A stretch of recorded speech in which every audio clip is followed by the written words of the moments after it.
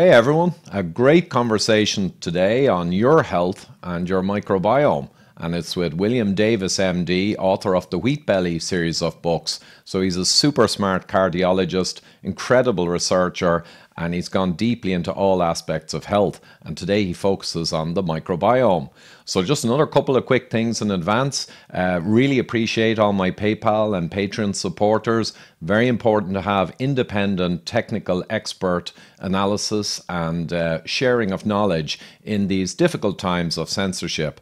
To that end, I've already shown you guys that some of my more deep material on viral issue, etc., is over on the Odyssey platform. So I'm not really going to get into any of that here. I think it's just become too problematic. And one other thing I've got, or I don't have, there's a new team I'm working with who have a new YouTube channel, Imagine That. And my last video has given an intro, and great if you could head over to that channel, watch the intro video there, subscribe, give a thumbs up, give a comment on what you think or topics you'd like to see covered on that new 10-minute or so viral video type channel. So with that, enjoy Bill Davis and his incredible research on the microbiome and how it can help you. Welcome to the Fat Emperor podcast. I'm your host, Ivor Cummins. Hey guys, another fascinating metabolic and health-based pod. And I'm here down in my Southern Ireland kind of bolt hole, so I'm on location. But I've got a very special guest, a friend of mine, delighted to have back on the podcast, Dr. William Davis of Wheat Belly fame. And today we're going to talk microbiome. So great to see you again, Bill. Same here, Ivor. Glad to be back. Yeah, it's good. It doesn't seem like that long ago, but it's been a while. But you did mention in reasonable depth microbiome, the yogurts, the cultures, as far as I recall, back last time we talked. But now you've gone in much deeper, and there's tons of data exploding, is the impression I get from the whole microbiome field. You know, my motivation for doing this, going down this path, Ivor, was so people on the wheat belly lifestyle, that is, we eliminate all wheat and grains, this thing added only recently to the human dietary experience, and then we address the nutrients that are largely lacking in modern life, like magnesium, because we drink filtered water, you don't drink from a stream or river, iodine, because we don't eat the thyroid glands of animals, most of us are not coastal, because the iodine of the planet is in the ocean.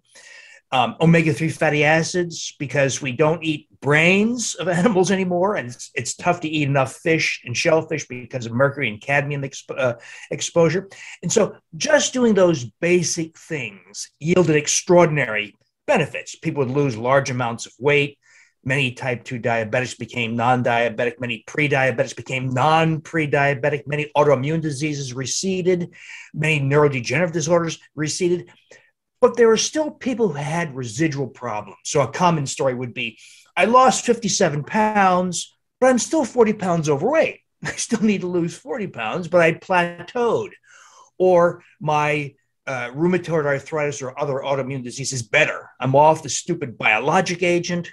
I'm off prednisone, but I'm having flare-ups now and then. I have to go back on the indomethacin or the naproxen. I have to occasionally go back on steroids. So I asked the question, why? Why did people enjoy such extraordinary benefits? Yet there are many people who were left with some residual health problem. And so I looked to the microbiome for answers. And lo and behold, Ivor, there were a ton of answers. And at a time when modern people have massively disrupted the microbiome for a variety of reasons. Antibiotic exposure. You know, in the US, by age 40, most people have taken 30 courses of antibiotics. So we've massively disrupted the microbiome because of antibiotics, overuse of antibiotics.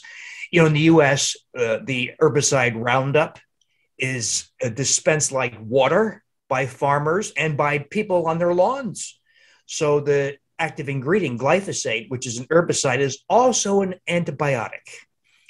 When Monsanto filed its patents for glyphosate as an herbicide, they also filed patents as an antibiotic, not knowing it was an antibiotic of the worst kind because it's effective against healthy bacterial species and it's ineffective against pathogens. In other words, glyphosate, now ubiquitous, air, water, soil, clothes, blood, cord blood of a newborn. It essentially selects for unhealthy bacterial species. And then, of course, other things, emulsifying agents in foods like peanut butter and salad dressings and ice cream, emulsifiers like polysorbate 18 and carboxymethylcellulose, synthetic sweeteners like aspartame and diet sodas. In other words, we swim in a sea of factors that disrupted the human microbiome. And when we look at that issue, in people who failed to obtain full restoration of health, we find all kinds of problems. But then the question is, what the heck do we do about it? Yeah, that's it, $1 million question. But, as you well know, the engineer finds the root cause and then solution usually follows, because if you're smart enough to figure out a complex root cause, you're going to be smart enough to find out a solution, which I'm absolutely expecting you have. And I must admit, Bill, the microbiome, I did a little work here and there, but I was always happy it was crucial. But I kind of made the decision, just with my bandwidth and other priorities, to accept that everything that I would focus on to fix the problems would largely relieve the microbiome. But you're talking about going further than that, and I guess replenishing and nurturing it, not just taking away the problems that damage it. Right, because one of the difficulties in restoring what we think is a healthy microbiome is when you lose species, you don't get them back. In other words, if you don't plant zucchini in your garden, you won't have zucchini coming up in the springtime, right? So we have to replace these lost microbes. And by the way, part of the solution, a crucial piece of the solution, came from Dublin, Ireland. So Dr. Angus Short, in Dublin, Ireland, who had his girlfriend at the time, now his wife, had irritable bowel syndrome, and she was told to go on a low FODMAPs diet, essentially a low fiber, low sugar diet, because when people with irritable bowel syndrome, IBS, do that, they have less bloating and diarrhea. So he saw how difficult it was. By the way, that's a stupid solution. That's another story. But he saw how difficult it was for her to navigate a diet that was low in FODMAPs. So he invented this device called the AIR, A-I-R. I have no relationship. It's just a cool device. He's a smart guy. He's a good guy and a good project. It's called the AIR device, A-I-R-E. It talks to your smartphone via Bluetooth. And it helps you determine how high up in the GI tract bacteria are living. In other words, so bacteria are supposed to stay in their own neighborhood, which is the colon, which is 24 feet down from the mouth. But if you eat something that bacteria convert to hydrogen gas, that's what this thing detects, hydrogen gas. Let's say I eat something that bacteria can convert to hydrogen gas, but I register positive on this device at, say, 30 minutes or 45 minutes. The bacteria must be high up. And Ivor, I thought that issue, so-called small intestinal bacterial overgrowth, I thought it was a rare thing. So when I wrote my Wheat Belly books, undoctored books, I thought, SIBO, yeah, it's there, but it's not that common. Now that we have a consumer device and we have millions of people using it, Ivor, it's everywhere. It's shocking how many people test positive. Now, one of the problems, as with coronary calcium, you ask your doctor, John Q Primary Care, hey, doc, what about my coronary calcium score? What about hydrogen gas in my small bowel? They say, oh, would be talking to Dr. Google again? Or don't waste my time with that BS. It's not you're fine. We did an endoscopy and colonoscopy. We didn't see anything. All the stupid stuff my colleagues say because they're 30 years out of touch because of the realities of education and practice. And so this problem, I think, if we do some simple arithmetic in the US, and I think the same is largely true in Western Europe, SIBO, small intestinal bacterial overgrowth, the overgrowth of bacteria that now occupy 30 feet of small bowel and colon, is epidemic. Easily, you can add up over 100 million people in the US alone who have this problem, because all you have to do is look at all the evidence, the existing evidence, not my evidence, other people's evidence, that of the 70 million people with obesity in the US, 70 million, 50% have been shown to have SIBO. Well, that's 35 million people right there. Of the 50% of Americans who have fatty liver, so 50%, around 160, 170 million people, 50% of them have SIBO. Well, that's another what? 70 million. It's a huge. Now, there's overlap, of course. Obese people with diabetes and fatty liver, there's a lot of overlap. But if you do the math, you'll see that it's easy to exceed in the US alone over 100 million people, 1 in 3 Americans. And the availability of this simple device is bearing this out, that it's almost the exception. I have an online program where we talk about these things. Every Wednesday night, we have a 2-hour conversation, talk about these things. It's the exceptional person who tests negative, to my great surprise. But it also, it's like coronary calcium. If you have something to track, measure and track, you now have something to give you feedback on the value or the effectiveness of your program. And that's what's happening. Yeah. And it's like the CGMs, though I think, to be honest, pricking with a glucose meter, the cheap option, is nearly as good. But yeah, can you imagine you took that Air device to the Katavans or to any ancestral population, or the Inuits or the Maasai eating all the milk and meat years ago? You're just not going to get a hit. And you know, it's funny, Bill, but this is a memory from a good few years back. I remember reading a small paper, and it was exactly about that. It might have even been the Dublin guy. I could never find it afterwards. But they went in and they were looking at the hydrogen and looking at the amount of hydrogen in a cohort of people. And you expect to see it after an hour, and you could look at the amount. But the shock they got is some other people, they could see it in 10 minutes.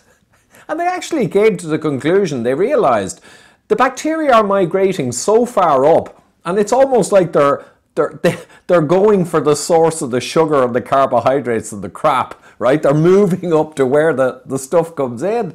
And one last thing I'll say on that, GGT, gamma glutamyl transferase, the liver enzyme, classic insulin resistance, fatty liver, diabetes marker.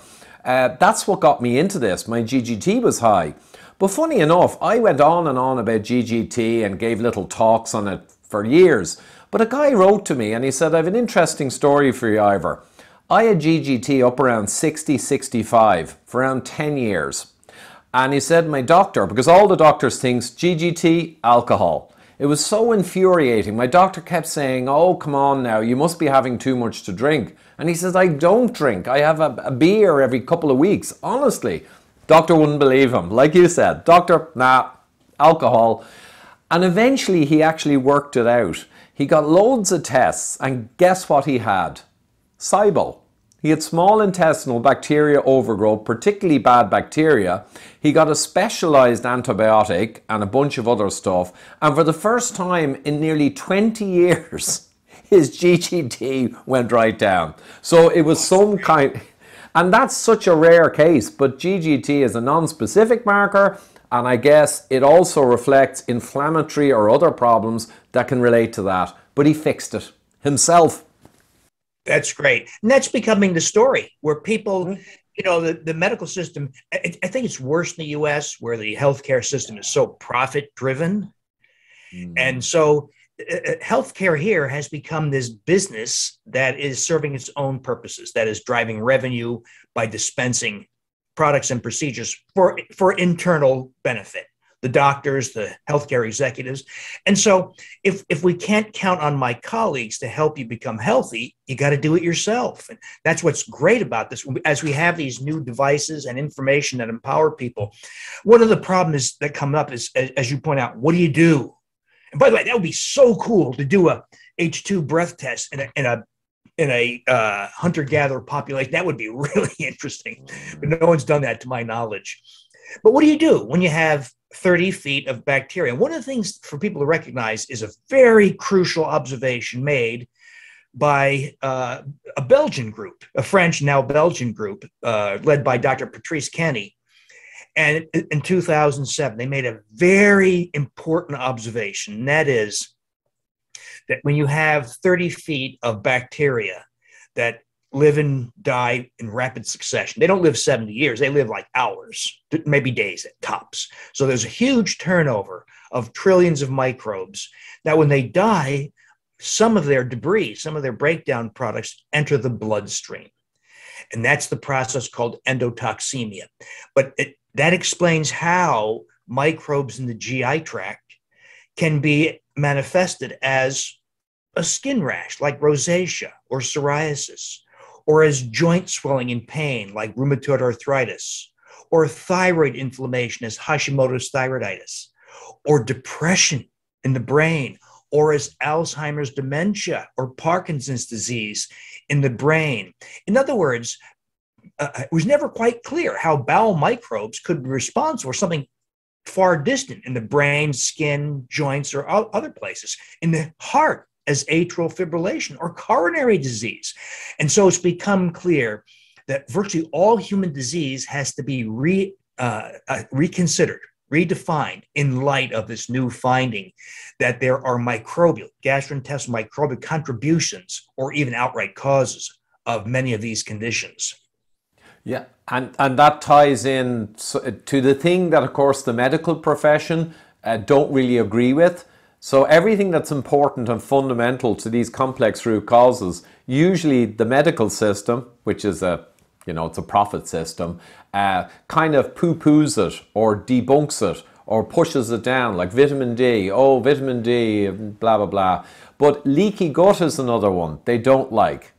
And yet it's the leakiness in those tight junctions combined with the wrong type of bacteria that allows endotoxins into the bloodstream where it can cause the...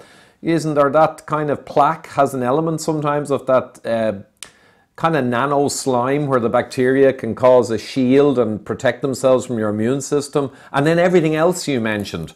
So to get your gut non-leaky could be one of the most important things, along with, of course, getting the right flora in your... So what... The solution. I'm waffling. We need to hit the solution. What's the solution in your mind? Well, as you point out, the conventional solution among this small minority of my colleagues who even think this is a problem, which is very few. Most primary care physicians and even gastroenterologists will say things like, there's no such thing as SIBO, or there's insufficient evidence, or all the other ridiculous things they come up with. But even if they do know something about it, all they'll do is prescribe an antibiotic, such as rifaximin, which is very costly. It's not covered by insurance here, and it's about 40 to 60% effective. So there's common persistence of the SIBO, there's common recurrences, and all they do is give you repeated rounds of rifaximin. It's ridiculous. Don't tell you how you got it. Don't tell you how to prevent recurrence. So I was skeptical, Ivor, that herbal antibiotics would work, but because they're just haphazardly created.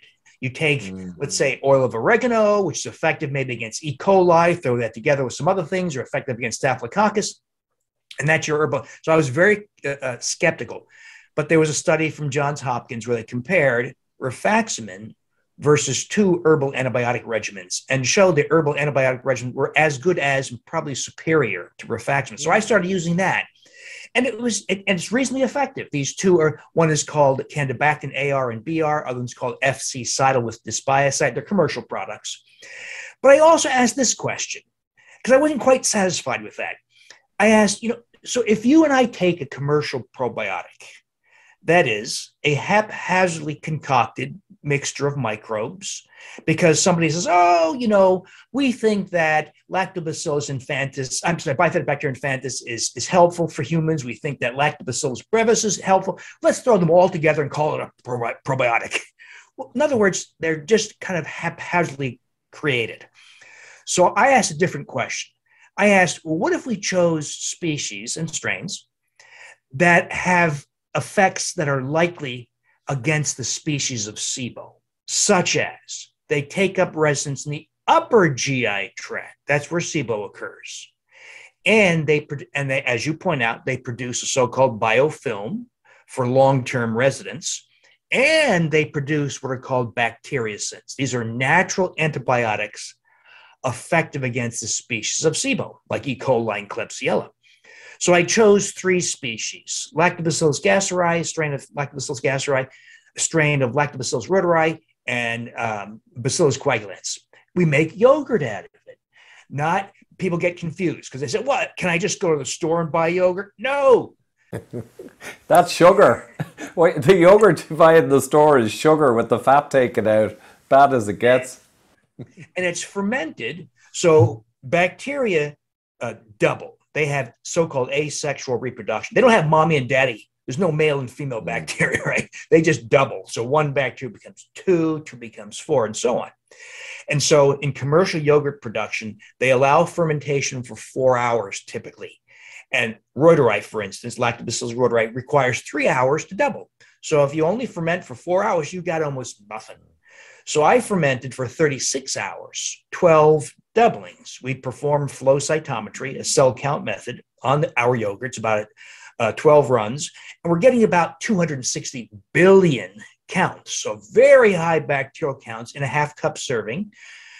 So we co-ferment these 3 organisms. I call it SIBO yogurt. Now, this is very preliminary, Ivor, so it's not, I have not done the formal study. This is like 20 people. Over 90% normalize their hydrogen gas production with this yogurt made of 3 microbes, 3 different species, fermented to high counts. So I'm remaining hopeful. This may be a really important finding. We need to formally prove this, but it makes sense that these microbes that take up residence upper GI tract form their own biofilms for long-term residence and produce bacteriocins. The Lactobacillus gasseri, it's a strain called BNR17 in particular, is a bacteriocin powerhouse. It produces 7 known bacteriocins, antibiotics. In other words, you're getting microbes that take care of it yourself.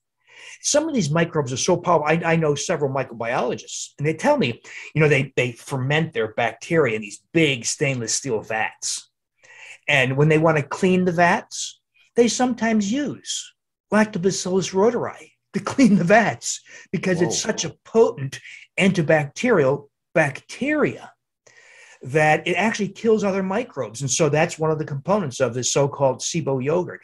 And by the way, Ivor, it's delicious, thick, rich, and goes great with blueberries. And so it's a very soft way to, I think, push back SIBO. Yeah, no, and it sounds perfect. And again, it's not introducing even herbal medicines or kind of any form of drug or even a smell of a drug. It's pure natural, which is fantastic. That's as good as it gets. And if you do something like you test something out and it works, okay, it could be luck, it could be, might not reproduce or replicate. But if all the mechanisms make sense and you arrived at this kind of intervention and all the science lined up, and then it gives a good result, you're highly likely onto something really, really solid. So it sounds fantastic. And that's something I do myself, actually. I'm not great for taking vitamins and minerals. I'm good for kind of getting some exercise and being low carb and some things like that. And I'm also good. I have a sunbed, kind of a semi-pro one, and one I made myself with 12 reptile lamps. And I have the 2 of them together. So I get my UV, so I'm brown in the winter. And I think that's important for vasodilation and not just for vitamin D. It's good. But this sounds like one would be so easy to do and nothing like taking your cod liver oil. Quite the opposite. Mm-hmm. And one of the benefits, one of the reasons why Lactobacillus rhodori, one of the components of the SIBO yogurt, has such great effect is the evidence tells us that in Western Europe, in the US, 96% of us have lost this species because of all those things, antibiotics, emulsifying agents, etc. So fewer than 1 out of 20 people actually retains Lactobacillus rhodori that you were supposed to get from mom as you passed the birth canal, breastfeeding, etc. And of course, mom maybe didn't have it to give it to you, or you got antibiotics at age 3 for inner ear infections, etc. So we replaced Lactobacillus rhodori and takes up residents' entire GI tract.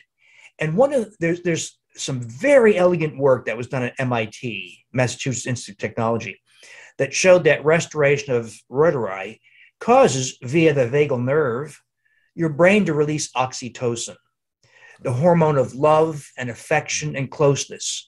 So, Ivor, we make this yogurt. It doesn't have to be SIBO yogurt. It could just be rotary yogurt too. We get these really high counts by prolonged fermentation. People eat the yogurt and they say, I like my spouse better. I like my coworkers. I like my family better. I introduce myself to strangers in line for coffee at Starbucks. So it's at a time, Ivor, pre-pandemic, even putting aside the pandemic, of record social isolation, suicide, divorce. People are saying, I want the company of other people. I introduce myself to strangers. So it's really changing things. And it reduces skin wrinkles because oxytocin causes deposition, an explosion of dermal collagen. It also restores youthful muscle and strength. So when I first made the yogurt, this goes back now a couple of years, I was pre-pandemic. I was going to the gym 15 minutes once a week. I hate going to the gym. I can't stand it. So I go 15 minutes once a week. With that minor effort, Ivor, I gained, people don't believe when I tell them, I gained 13 pounds of muscle and my strength went through the roof. I'm 64 and I'm lat pulling down 200 pounds for 10 repetitions, something I haven't done since I was 19 years old. So restoration of youthful muscle and strength, because we lose muscle and strength as we age. So that gets restored.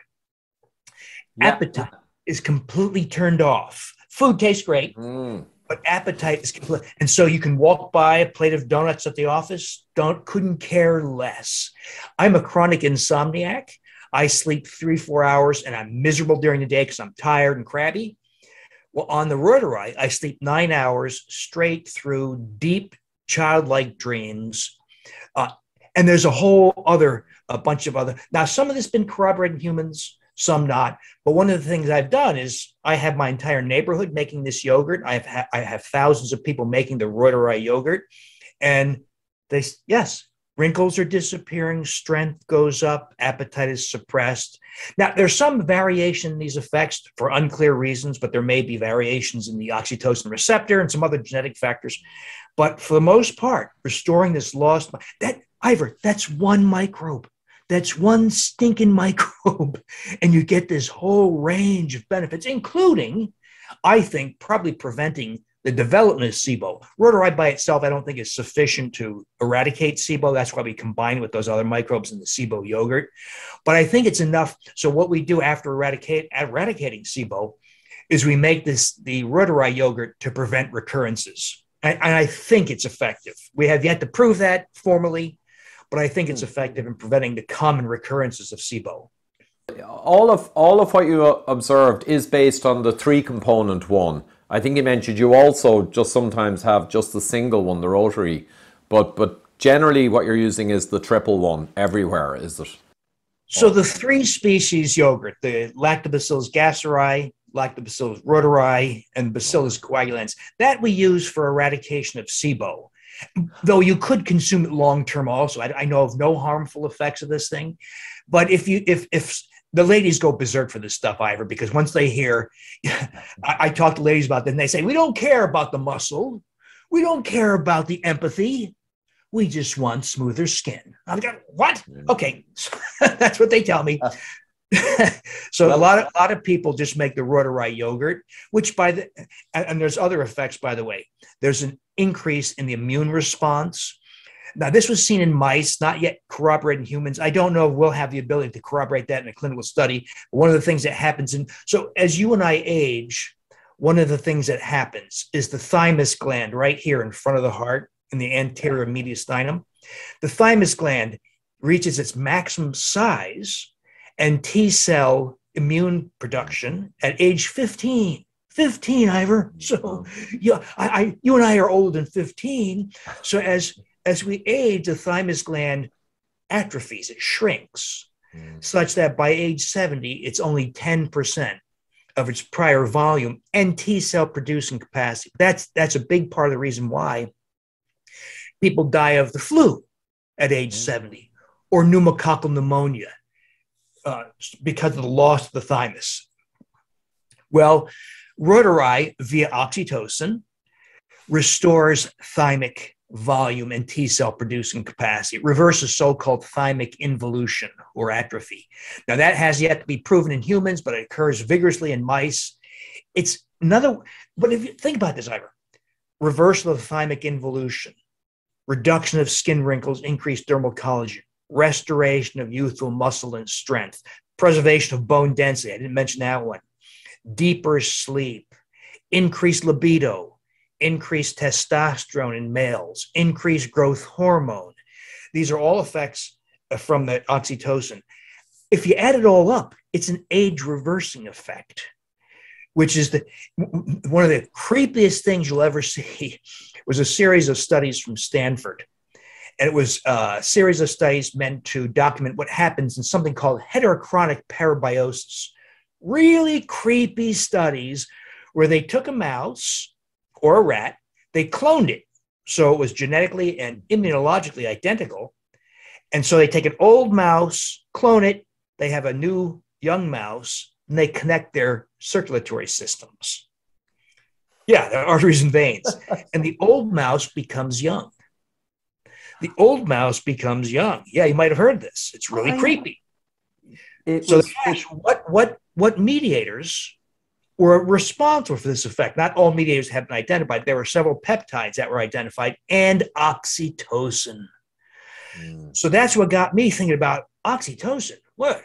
Oxytocin is often regarded as nothing more than this thing you give to a pregnant mom who wants to deliver her child and it causes uterine contraction. But it's not just that. It's so much. That's one of the great revelations of the work that came out of MIT and elsewhere, that this hormone oxytocin, and we've lost reuteri that causes you to release oxytocin. So we've found a way, because you can take oxytocin as an intravenous injection. No one's going to do that. It only lasts 3 minutes, by the way.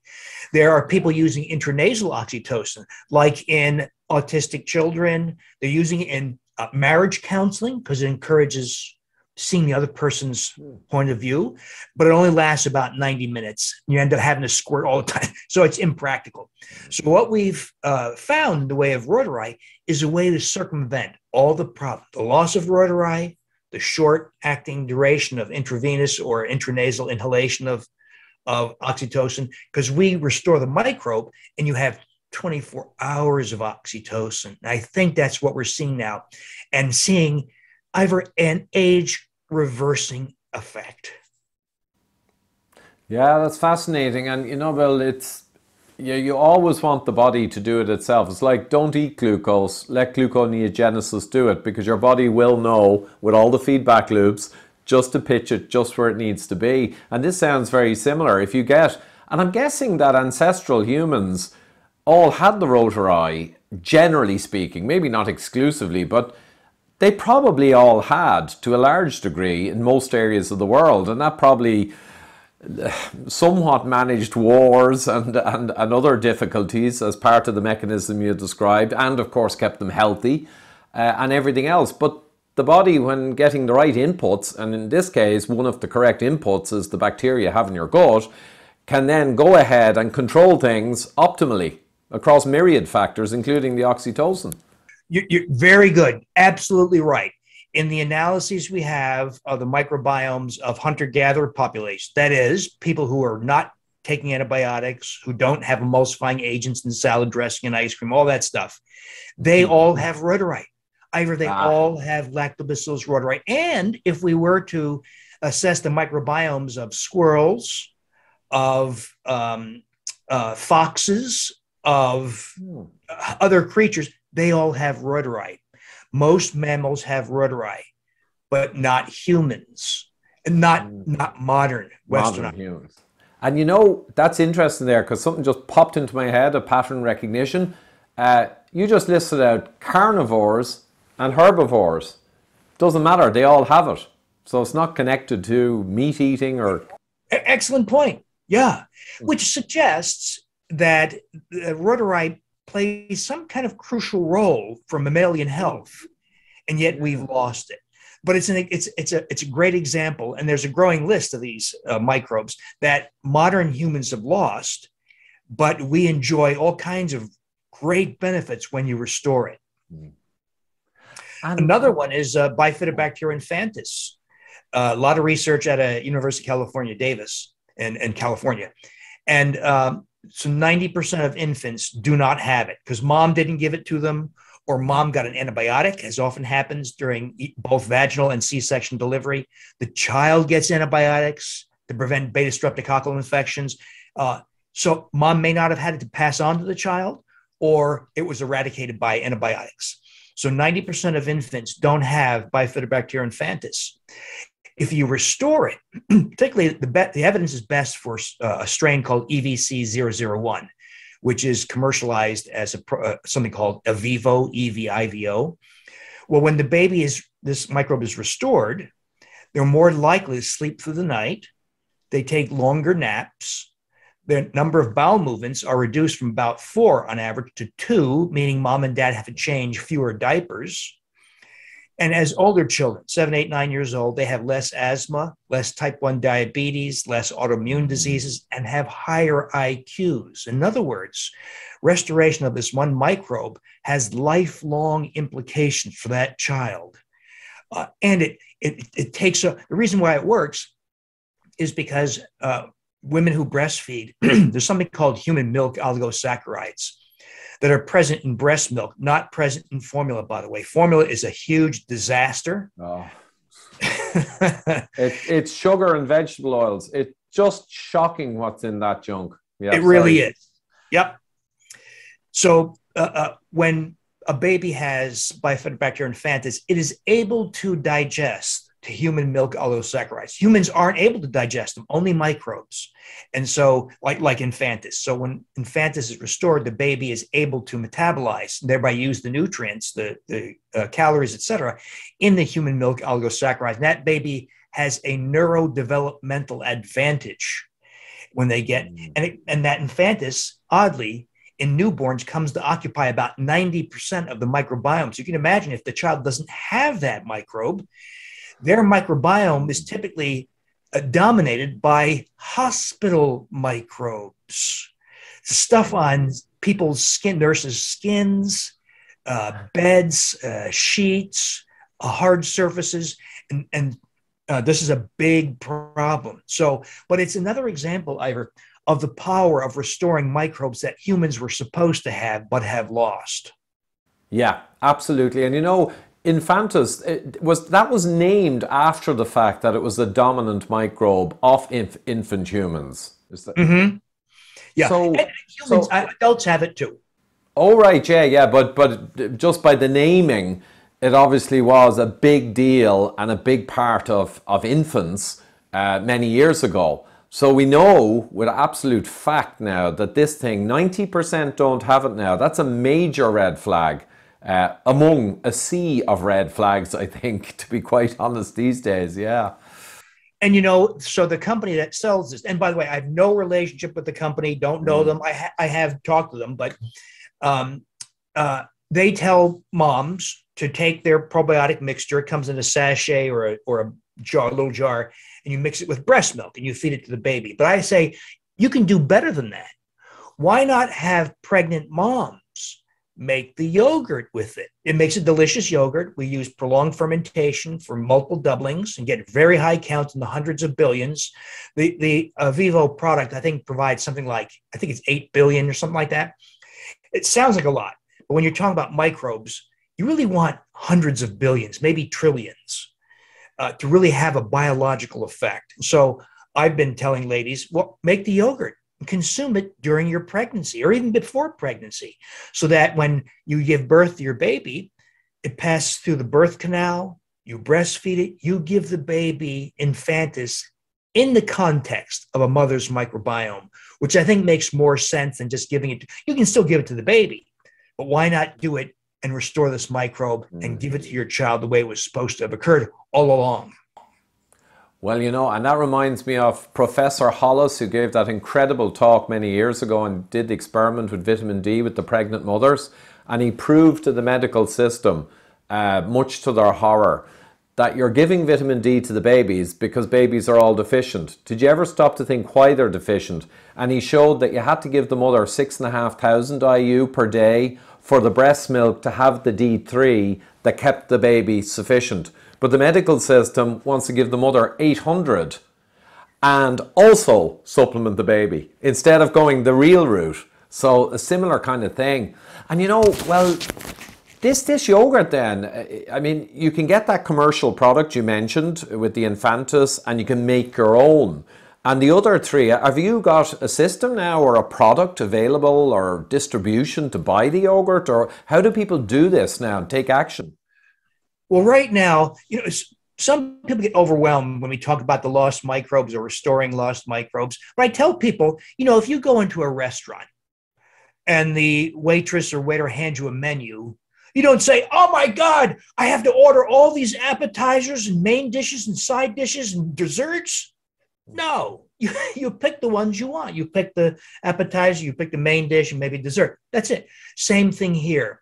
It's like ordering from a menu at a restaurant. Choose the microbes until we have better wisdom, perhaps. Maybe there's a better way to do this, but until that happens, look at it like a restaurant menu. If you want deeper sleep or restoration of youthful strength and muscle and smoother skin, make Rotarai yogurt.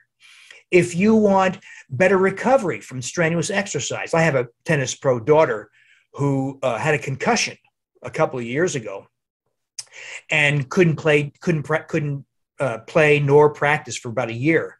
She comes back, she dropped off the charts in her ranking from number 28 in the world to nothing.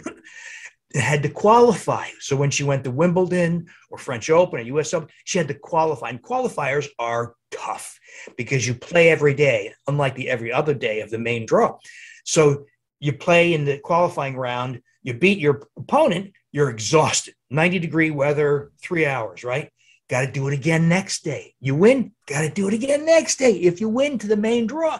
So by the time you get to the main draw, you are beat to heck, right?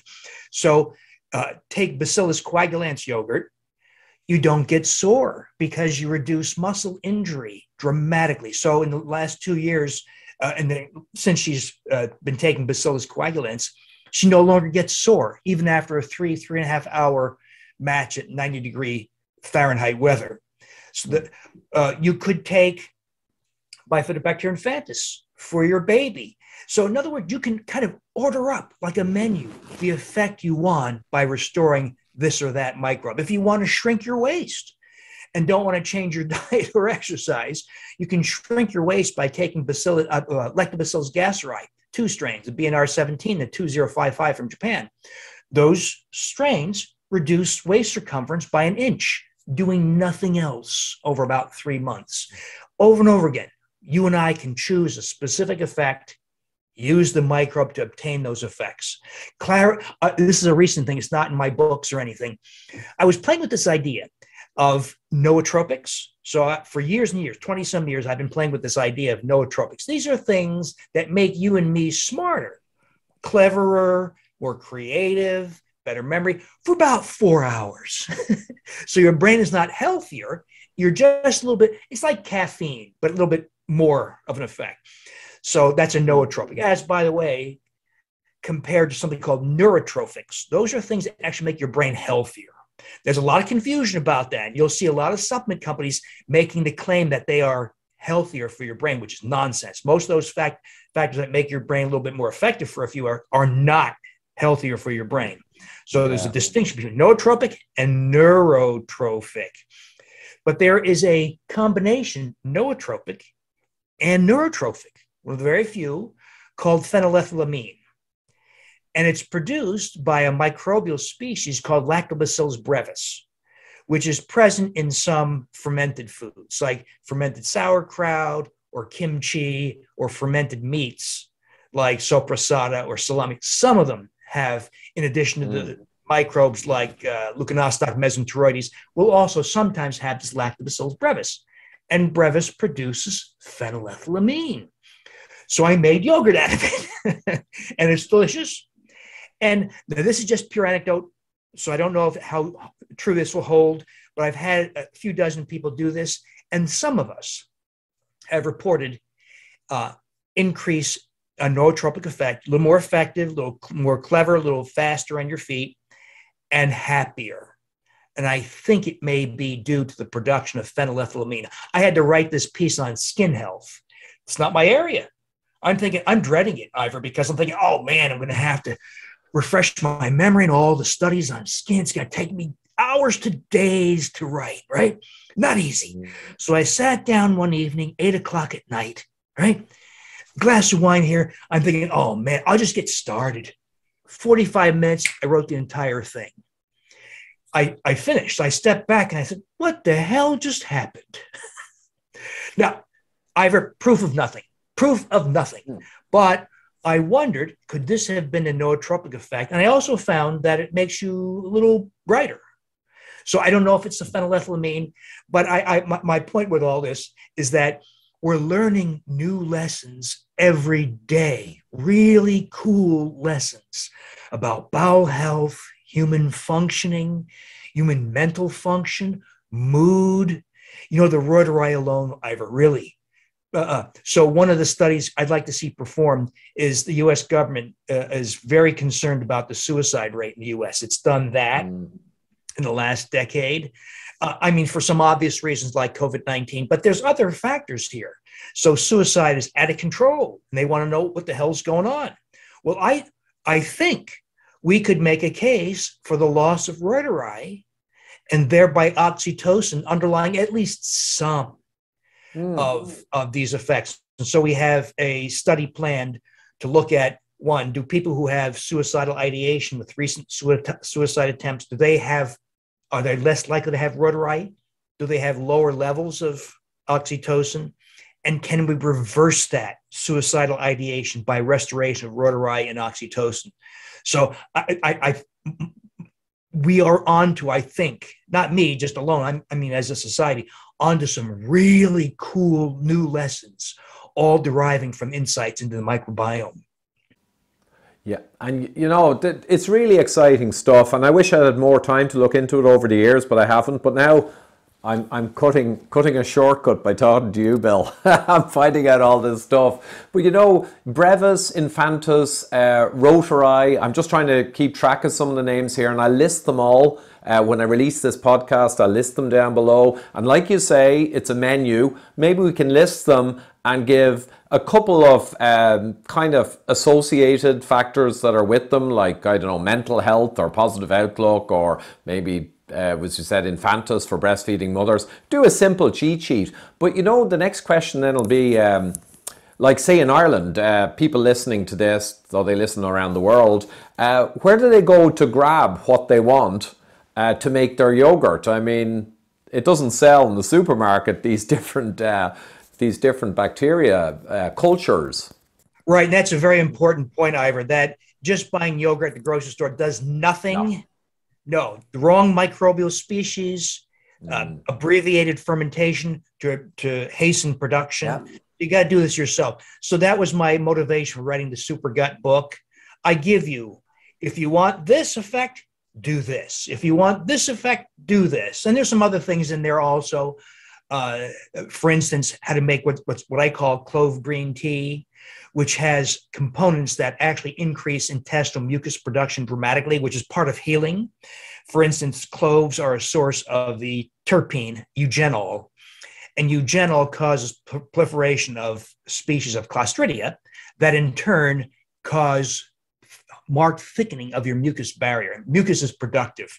We're less than a millimeter away from intestinal destruction because of mucus.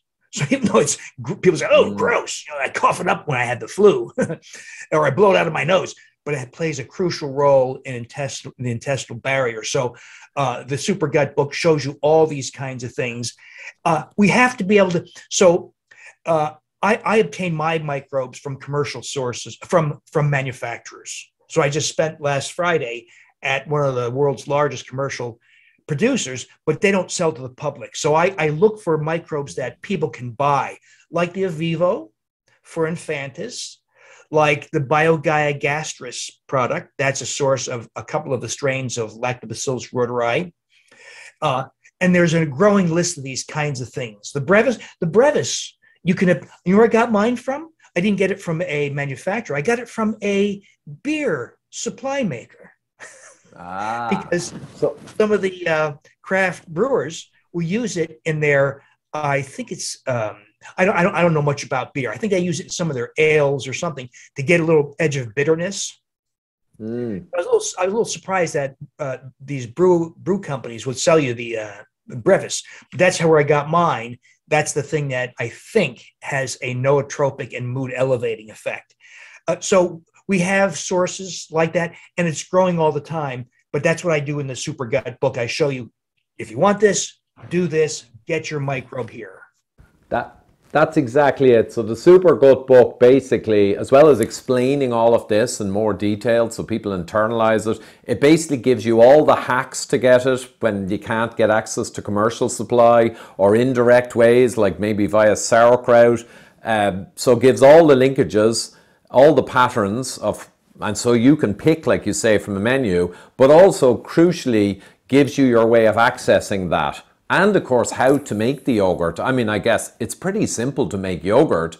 The key thing is what you put into it, the culture. But still, a lot of people would not be sure where to start to do this properly. So the book covers basically the whole spectrum, I'd say, yeah.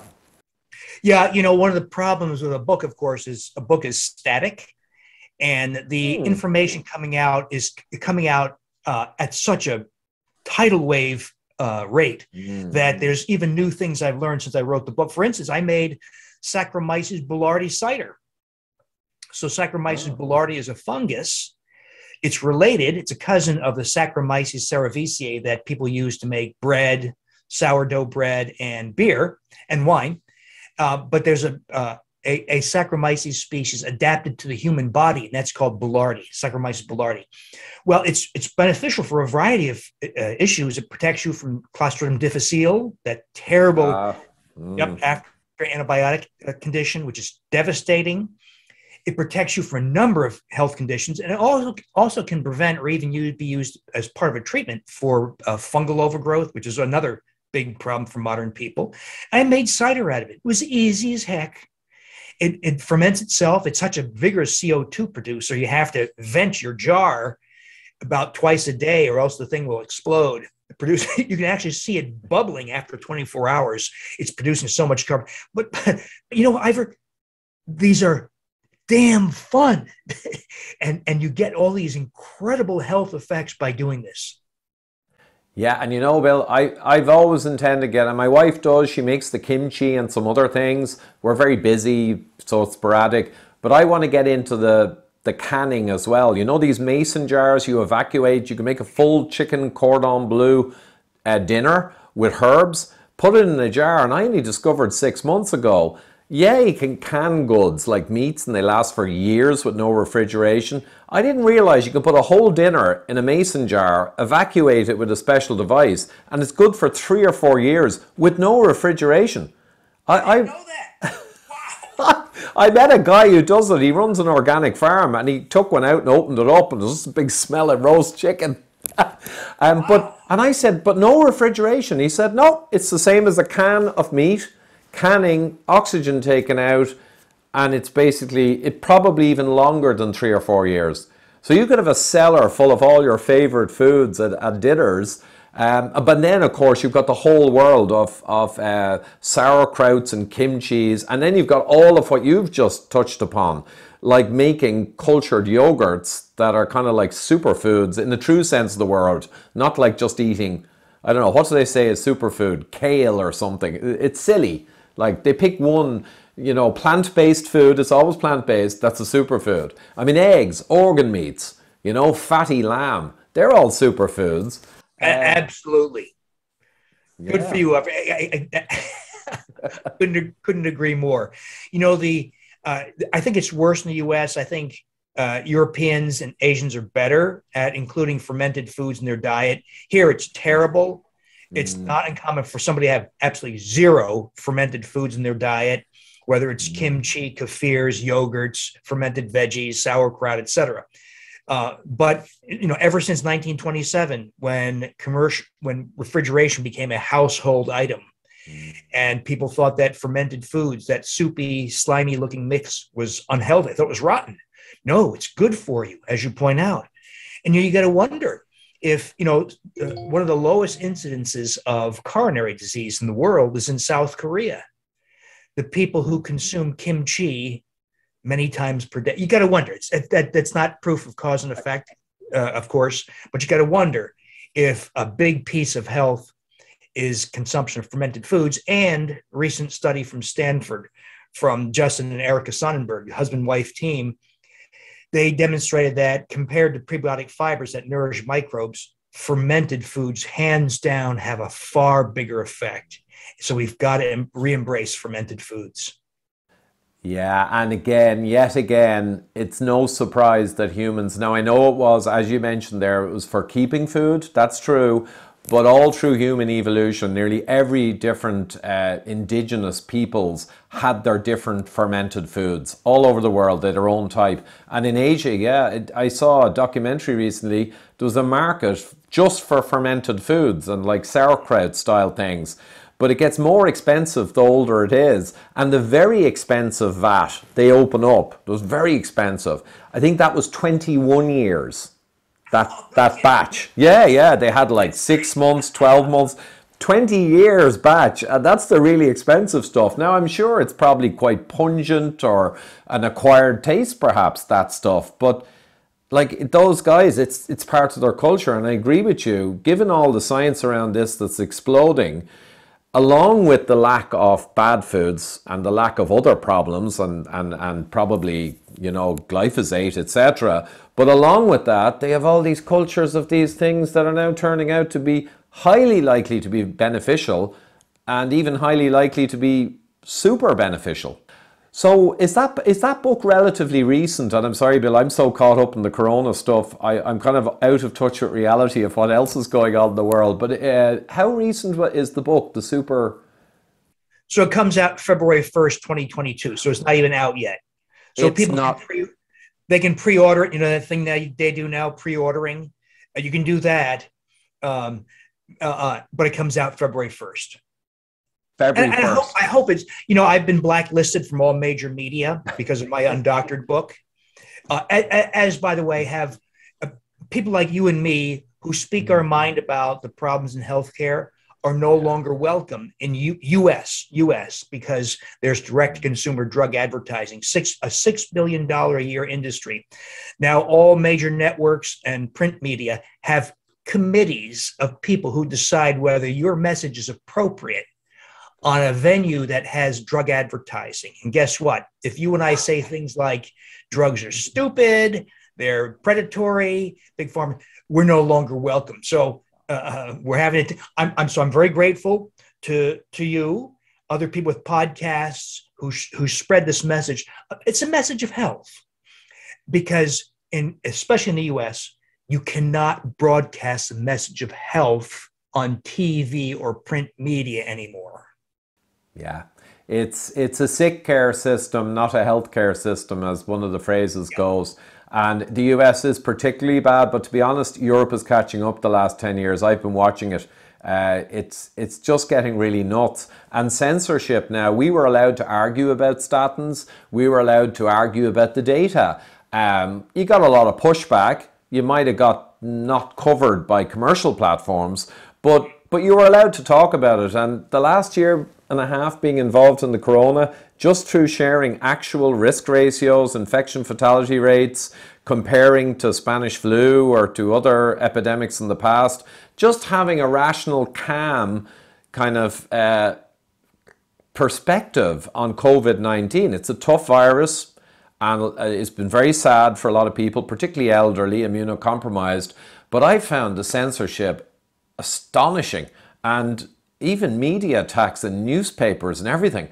So this phenomenon attached to COVID is quite a very new thing, even though it's in the same mode of what we've seen in the past. But anyway, we won't get into that here, or this video will be taken down.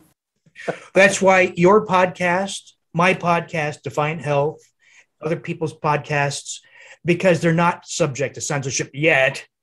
Yes. Yeah. We're allowed to speak our minds, even if it's contrary to the designs of big pharma and healthcare.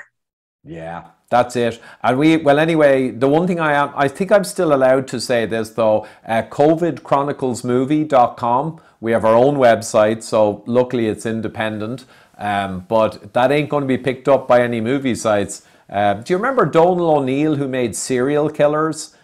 That viral video. He's an Irish guy. He made a few films with Dr. Asim Malhotra as well, the crusading cardiologist, kind of anti-statin in the UK. So Donald's a great guy. He's 10 years in low carb. But yeah, we made a movie and we got 180 grand on Kickstarter. So we actually were able to make a proper movie. And the only people we interviewed as experts were pretty much all professors of immunology, of cardiology. So it's totally clean. But anyway, it won't get distributed by anyone significant. But here, this is great, Bill, and that gut stuff. You know what? You've reminded me as well. I get the book as soon as it comes out, or whenever the pre is ready. I need to get going on some of that stuff. I'm pretty low carb. I'm reasonably good, but I'm not optimizing and enhancing. I'm just kind of steering clear of bad stuff, and I should be doing more.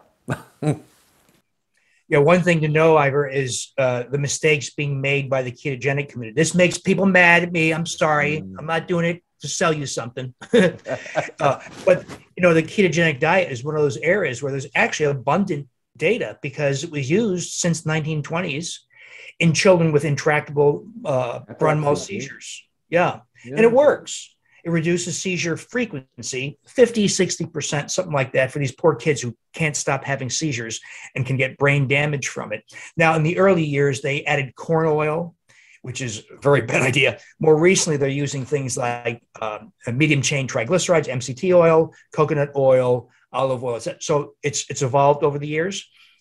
But it's for that reason we have lots of evidence in children on ketogenic diets, as well as adults on ketogenic diets. And one of the things that occurs, so unless you purposefully include prebiotic fibers that nourish bacteria in your ketogenic diet, if you don't do that, there's a very weird phenomenon that occurs. There's a proliferation of Akkermansia, a specific microbe. So in you and me who are not ketogenic, have 3 to 4 to 5% of all your microbiome occupied by Akkermansia muciniphila. If you fail to take in prebiotic fibers that Akkermansia likes, other microbes die off or drop in numbers. Akkermansia has the added capacity to feed on human mucus. Akkermansia muciniphila, mucus lover. And it expands to 12%, 18%, 24% of all microbes in your GI tract and starts to consume you. It eats the mucus barrier in your colon and small bowel, and you get inflammation, colitis, diverticular disease, increase in colon cancer, endotoxemia because of destruction of the mucus barrier, and then autoimmune diseases, neurodegeneration. So all these people all hell bent on a ketogenic diet, short term, okay, but long term, nasty stuff happens. And I'm seeing it play out, by the way. So the key is you can be ketogenic intermittently, but be sure to get those things that nourish microbes and keep Akkermansia happy with fibers rather than human mucus.